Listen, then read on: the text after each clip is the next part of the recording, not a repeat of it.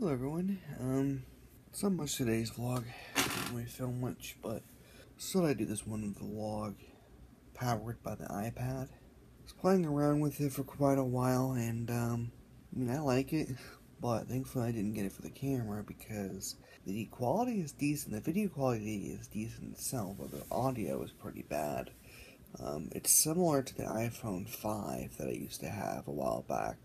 Overall, it's not bad, but it's not great. Photos came out pretty soft. They're really not that sharp.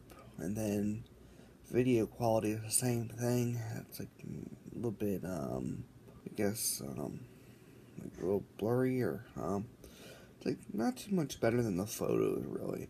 There's no 60 frames per second option, otherwise I would use it more often, probably. But it is what it is.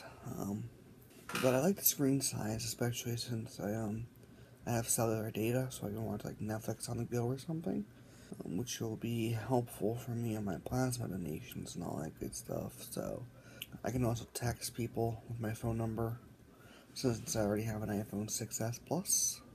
It's great. I mean, the only thing really is it doesn't have band 12, I found out, and band 12 is what gives it more coverage indoors, so that's the only negative side really, but it's not like a necessity or anything.